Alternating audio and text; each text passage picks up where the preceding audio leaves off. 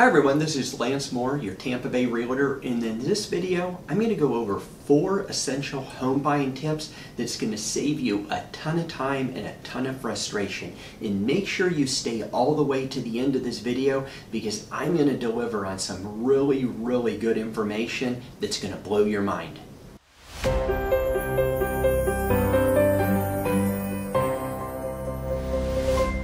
Okay, so I know that's a pretty bold statement what I said up front. I'm going to deliver some information that's going to blow your mind. But I'll tell you what, I've been doing this for over 20 years, and anybody who knows me back in Dallas when I lived there or here in my office knows I'm about efficiency. What I'm into is I'm into knowledge. I'm into game plans. I'm into a system.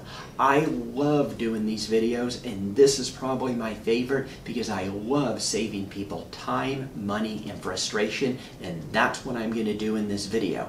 And I say money because when we're adults, time is money. And I've been doing this for so long. So what I'm going to do in this video is I'm going to walk you through 4 home buying tips that I do with my buyers. And you know, it's going to save you so much time. It's the exact system that I give all my buyers. It's the exact system that when my wife and I moved here from Dallas in 2006, we found a home that we live in. We've been living in it for since 2006. We found it from start to finish in 5.5 hours. I've worked with buyers that have worked with other real estate agents that literally worked with them for months, and I'm talking 4 months, 12 months, 18 months. And then I go out and show them one time they're in a house. So let's get to it. Let's start off. The first 3 tips are very similar, but let's start off with the first one. When I sit down with a buyer, I'll ask them, tell me a little bit about what you're looking for. They'll tell me about what they're looking for, their situation. We'll talk for a little bit. And there's 4 things I really want to hone in on. And the first one is I want to hone in on how old do they want the home to be.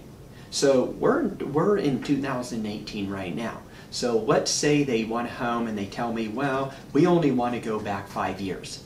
What I'll ask them, and I'll say, well, let me ask you a question. If it's the perfect home in the perfect area for the perfect price and it's 6 years old, would you buy the home? And they say, well, yes. And I'll say, okay, well, how old will you go back? Well, we'll go back 10 years. I'll say, okay, well, if it's a perfect home in the perfect place, the perfect price, it's 11 years old, would you buy it? No. Okay, so we know they're at 10 years, the buyer.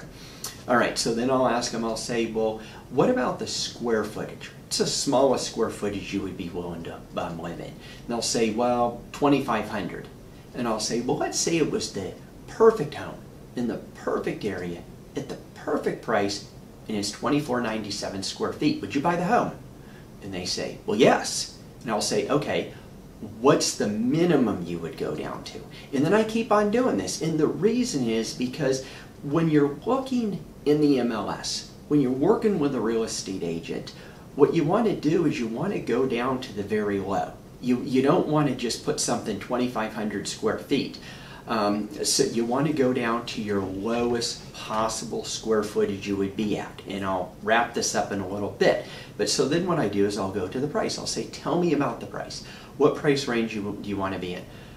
Well, we probably want to be in around the $350 price range top. So let's do $275 to $350. And I'll say, okay, let's say you found the perfect home. Now people sort of know what's going on by now. They know what I'm going to say. And I say, well, you found the perfect home. It's in the perfect area. You absolutely love the home and it's $351. Would you buy the home?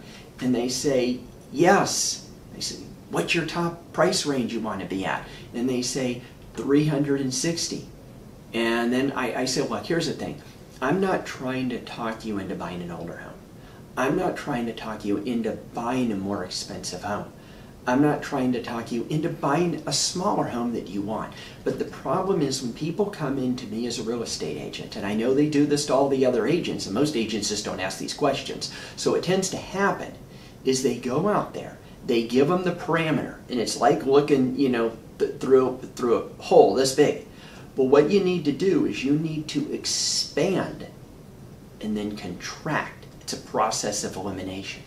And the reason you want to do this is because when I was first in the business, I was brand new in the business, I remember someone, and I did not do this to. And what happened is we went out the next day, and what happened is they expanded their criteria. So they said we wanted to be in this criteria, they expanded it out to here.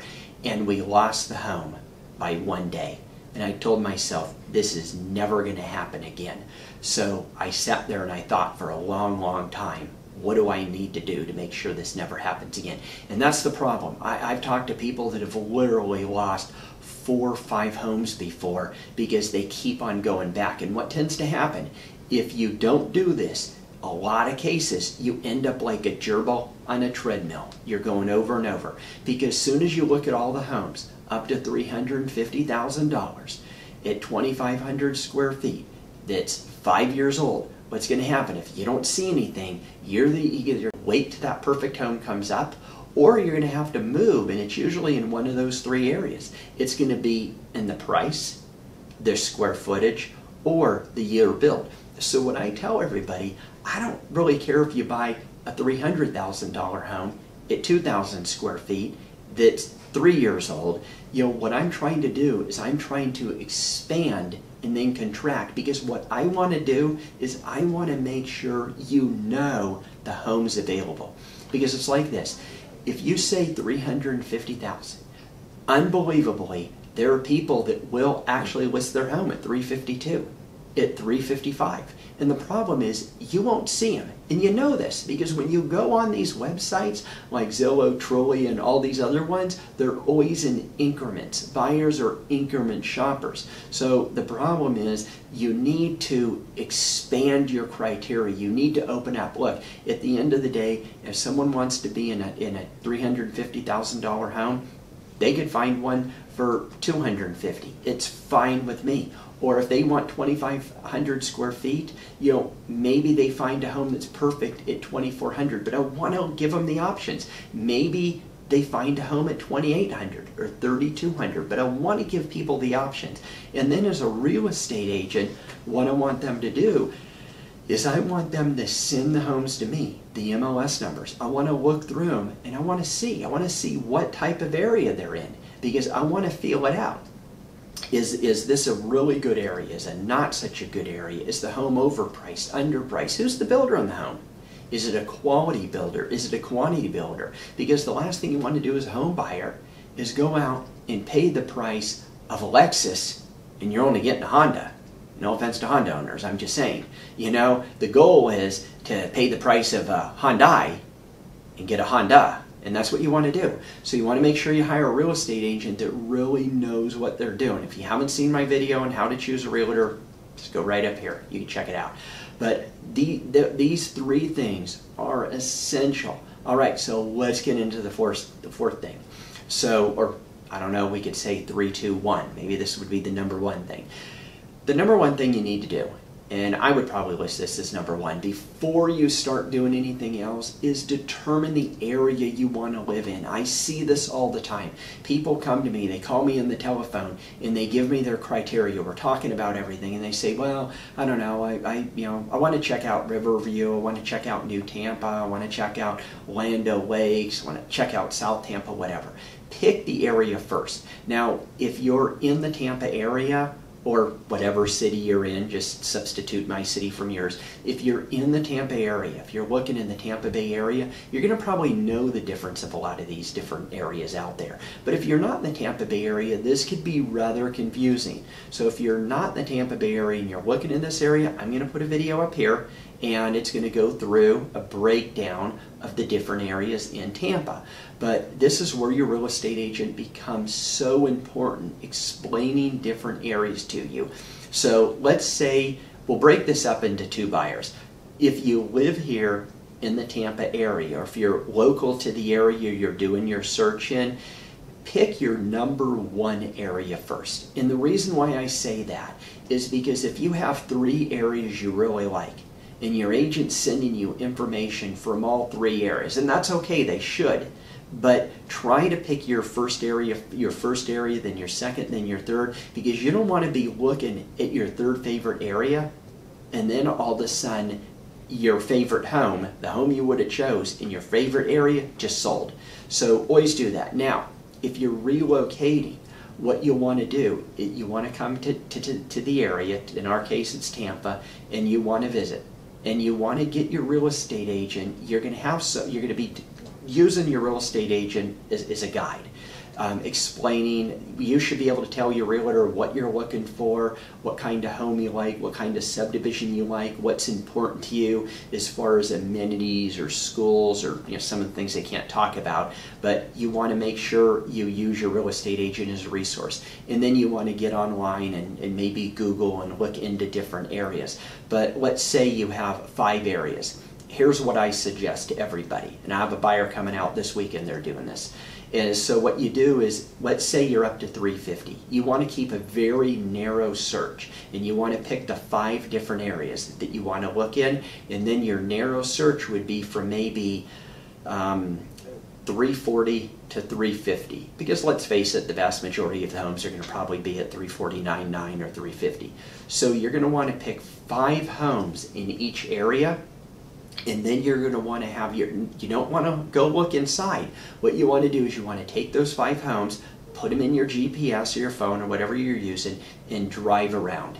And you're getting an idea of what you get for the money, because it's going to help you narrow down. One, you don't just want a couple homes, and you don't just want 10 homes. You want 5 as a good soft spot. And the reason you want 5 is because out of those 5, 2 of them are probably overpriced anyhow, but it's going to give you a good idea. So you'll go look at these 5, then you'll go look at these 5, then you'll look at these 5, and then you'll have a really good idea of what area or areas you want to live in. You could have a toss-up between 1 area or 2 areas.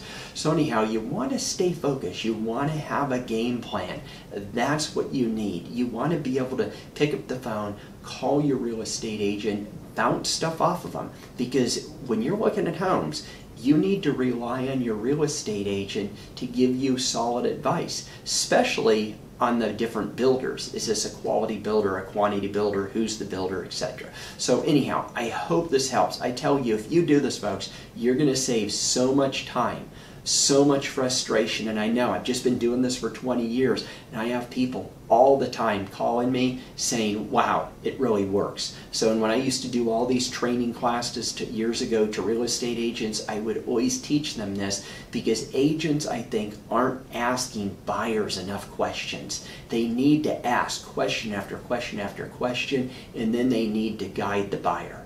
All right, I hope this helps. If you like this video, give me a thumbs up. If you have any questions, don't hesitate to reach out and contact me. If you live in the Tampa Bay area, I'd love to help you. Have a wonderful day, and best of luck to you.